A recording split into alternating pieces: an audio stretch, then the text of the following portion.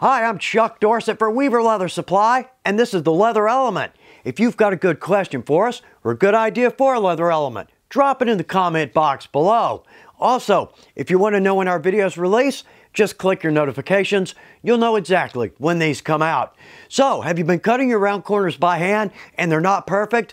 Well, that time's come to an end. We've got a round corner knife. Not just one size either, multiple sizes. So therefore, multiple uses in our shop. Let's take a look.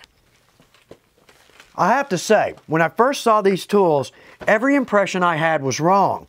Well, first off, I'm expecting a drive punch. Wood's not going to stand up to our mallet. Well, the reason there, this is not a drive punch. It's a corner knife. So right here, this is some of our holster leather, 8 to 9 ounce. Let's cut a corner into this. Yeah, how easy was that? And not even much hand pressure. So no mallet required. Now the first time I got these out, I actually did use a mallet. Went through my leather and about 1/8 of an inch into my poly board. Well, actually this is a good point. For folks that are new, we want to make sure we're cutting into either our poly board or our black poundo board. We don't want to punch into our quartz. We're going to trash our tool and our quartz. But right here, this is Aogami, number 2 steel, and it's actually 2-ply. Exceptionally durable and exceptionally sharp. Now, size-wise, these are actually listed in millimeters. My impression, I was expecting circumference. It's not, but actually this is a little bit easier. So on our sizes, we've got a 4.5 millimeter, 9, 12, 25, 30, and 40. So what we're doing here is we're actually measuring from the corner out. So a 25 millimeter, we're coming 25 millimeters out. It's as simple as that. And in fact, right there, that's an 8 to 9 ounce 2-ply. Let's see how this cuts through that. Yeah, that easy. It literally just glides through the leather. Now, one more point. We've got some smaller sizes here. Well, that's going to make a very small round corner. Well, actually, the best place for this is an inside corner. Now on our bag tags, perfect example, we can always cut a square corner and it looks pretty good. But a round hole punch, we can never really seem to get these exactly right. Right here, the round corner knife, that's going to make that easy and professional. But there's also 2 other ways we can use this. Let's jump over to our pattern table, take a look at those. The longer these tools are in my shop, the more uses I am finding for these. We're going to look at some cool options. So first off, right here's a little sticker. This has got our size on it. I don't see that staying there. So I'm going to draw in on the back the size, 25 millimeter, and then the equivalent. But in all honesty, the equivalent has been no help at all because of the way these are measured. It's so easy to deal with. Well now, first off, with multiple sizes, we have the option of inside corners. Proportional corners. Here's what I'm talking about. Well, first off, like we said, cutting a small inside corner with a knife, virtually impossible.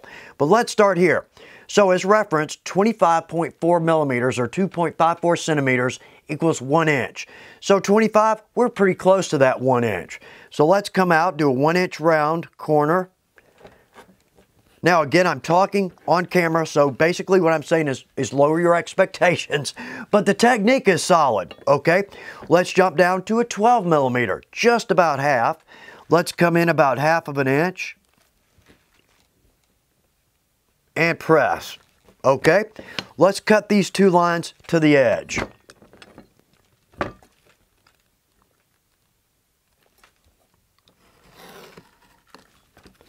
And there we go. How easy is that? We have a proportional, perfect round corner.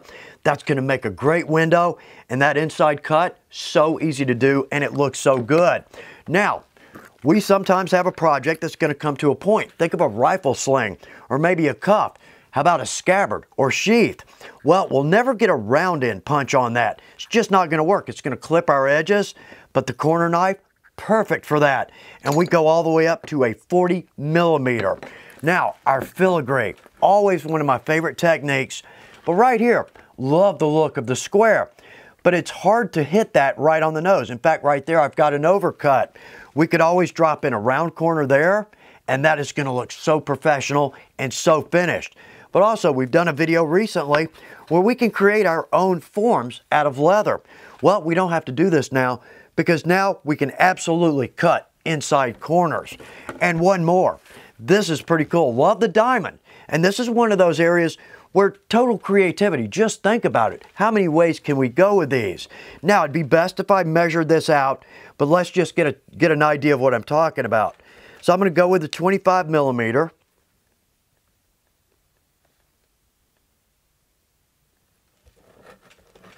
Now again, it would have been better if I measured that out, but we're just getting the idea here. How cool is that? That would look so good with a cutout. And there's no cutting. Well, there's cutting, but we're simply using a knife. So everything is clean, accurate, and consistent. So many ways to go with these tools. Our corner knives, not just for round corners anymore. All kinds of ways to go with these. I hope this is a good tool for you. Hope it helps you out in your shop. Thanks for taking time to watch The Leather Element. Good luck with your projects.